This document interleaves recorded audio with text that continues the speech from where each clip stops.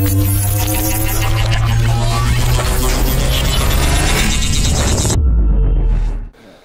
right, guys, so we're gonna go over the seated hamstring curl here.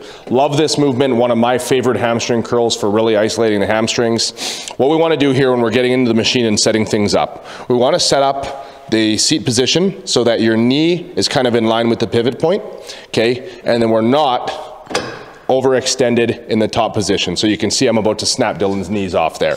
If we're overextended, first things first, and you come to the top, the first 15 degrees of knee flexion on any curl movement is gonna be the calf, taking control of that. So that's an area we wanna pay attention to, control at the top. What Dillon's gonna do here, pull his toes back slightly, to this position here, he's gonna brace himself firmly. So we wanna make sure the pelvis isn't moving and the back isn't arching off of that seat. We want a very stable position.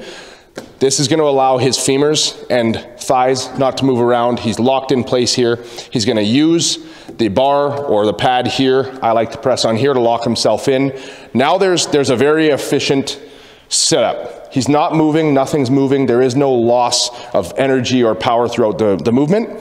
Dillon is gonna drive hard through the ankle joint, pulling all the way down. Nice control at the bottom, nice control up. Again, stopping just shy of full extension, driving hard down, really trying to get that hamstring fully shortened at the bottom. With a movement like this, the more time you can spend in the bottom position here, the more you're really gonna isolate that hamstring.